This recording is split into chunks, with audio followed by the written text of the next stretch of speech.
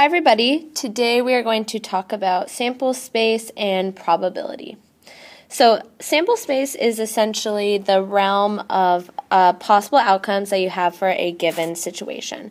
So let's look at this example.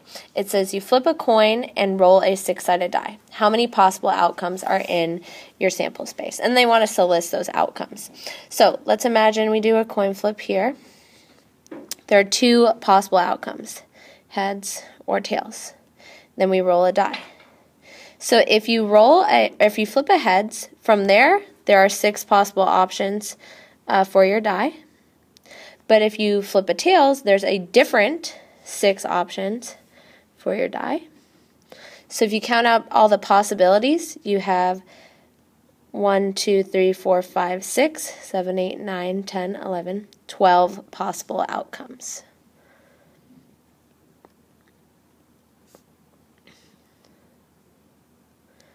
So if you wanted to list out those outcomes, you could use the little trees we just formed. So it could be H1, H2, H3, H4, H5, H6. And the same thing for tails. T1, T2, T3, T4, T5, T6. So there are 12 possible outcomes, and those are all here's a list of all the outcomes within your sample space. All right, at this point, go ahead and pause the video and give these two problems a try. So find the number of outcomes and list all of the possible outcomes.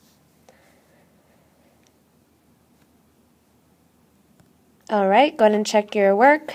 So for your coin flip, if you flip a heads, you then could flip a heads or tails. And if you flip a tails first, you then could flip a heads or tails. So there's 4 possible outcomes. For number 2, there are 24 possible outcomes. So there's 6 if you flip double heads. There's 6 if you flip heads then tails. There's 6 if you flip tails then heads, and there's 6 if you flip double tails. So I didn't list them all out because I didn't have a space, but you can kind of just go down your trees to list them all out, like HH1, 2, 3, 4, 5, 6, so on and so forth. Okay, so why do we bother finding the total number of outcomes? Because you need to know the total number of outcomes to find your theoretical probability. So theoretical probability is how likely a certain event is to occur. And if you're talking about a specific event, the outcomes where they happen are called favorable outcomes. So to find the theoretical probability, you take the number of favorable outcomes and you divide it by the total number of outcomes. And the way you write the probability of event A happening is P of A. So it looks like a function. So let's try to actually find the theoretical probability. So we have a student taking a quiz randomly guesses the answers to 4 true or false questions. What is the probability of the student guessing exactly 2 correct answers? So first we're going to need to find the total number of outcomes. So we're going to make a little chart. So this student could get none correct, 1 correct, 2, 3, or 4 correct. And then we need to find all the different possible ways he or she could do so. So if the student gets 0 correct, there's only one way to do this, to get all 4 wrong. Now, if the student gets 1 correct, there's a few different ways you could do it. It could be the first one, right, wrong, wrong, wrong. It could be the second one. It could be the third one, or the fourth one. Now, there's even more ways that the student could get 2 correct. So we could get the first 2 correct. Let's do first and third. First and last. Then we can do the second 2 correct, second and last, and, the last 2. So there are 6 different ways that the student could answer 2 correctly. So if the student answers 3 correctly, that means 1 wrong. So it could be the first one wrong, the second one wrong, the third or the fourth.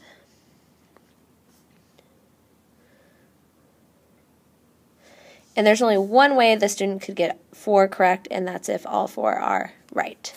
So To find the theoretical probability, we have to find the number of favorable outcomes. So remember, favorable outcomes in this case are when they're guessing exactly 2 correct. So there are 6 favorable outcomes, and then we put that over the total number of outcomes. So if you add up all of these outcomes that we listed out, there are 16 of them.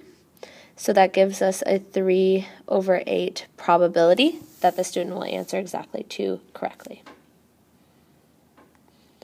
Alright, so go ahead and pause the video and give this problem a try. You're flipping a coin, then rolling a 6-sided die, and what is the probability if the coin is tails and the die is 4? So that is your favorable outcome.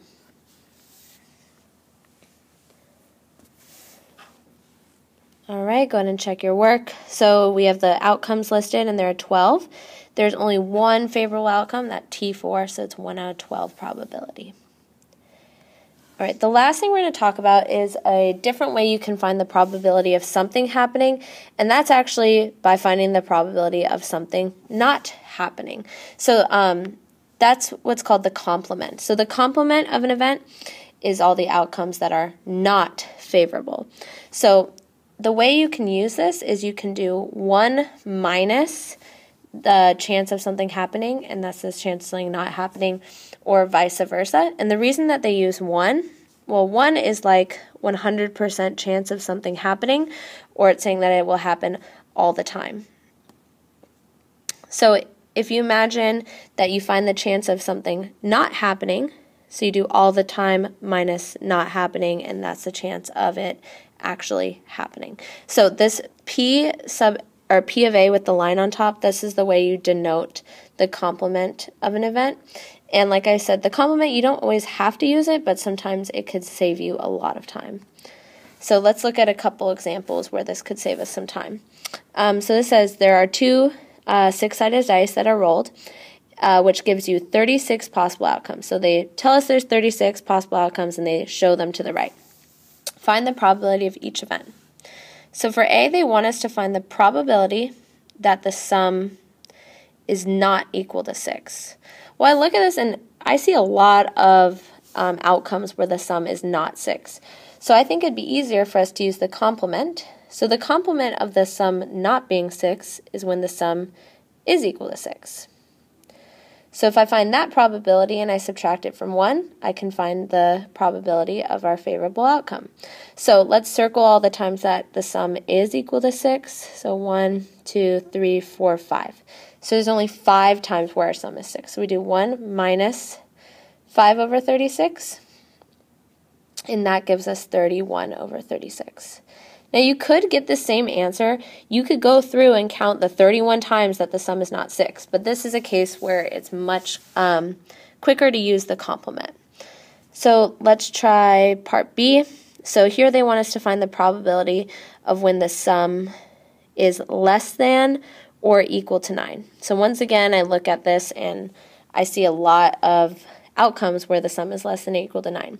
So we can use the complement, which is when the probability of when the sum is greater than 9. So I see that that's occurring here, here, and here. So I see 6 outcomes for when the sum is greater than 9. So I do 1 minus 6 over 36, which is like saying 1 minus 1/6, and that gives us a 5 out of 6 probability. So the complement can be used when your favorable outcome is, well, the number of favorable outcomes is pretty large, so you can count up a smaller number rather than a larger one.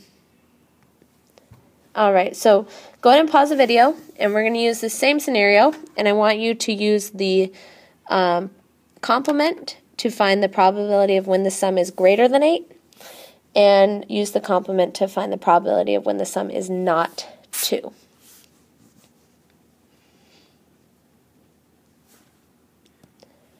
All right, so the way you would say the complement for part A is when the sum is less than or equal to 8. So that occurs 26 out of 36 of the time. So if you subtract that from 1, you get 10 over 36 or 5 over 18. So in this case, it actually didn't save us any time to use the complement, but I want to make sure you're comfortable doing so. For part B, Using the complement actually saves us quite a bit of time because there's only one outcome where the sum is not 2. So I do 1 minus 1/36 and I get 35 over 36.